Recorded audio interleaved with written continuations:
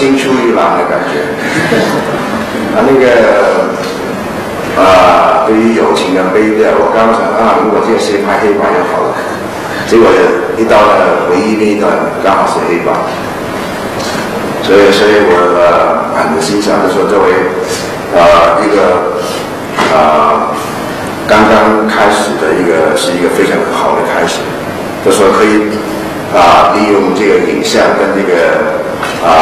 一种感情跟可以把一个本来看起来很复杂的那个感情，但是透过影像很完整的表现出来，而且有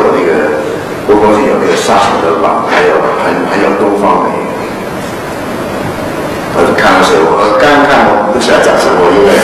好像看我自己的东西，但是他比我好。比我好，因为说我一开始的时候没有这个能力，没有这个这种会不会想到用这样的方式去表现那个主题。后来到我有机会拍电影的时候，才经过了10几20年，才有机会拍《铁血双雄》的时候才有机会。其实在刚才这两个是我们MFA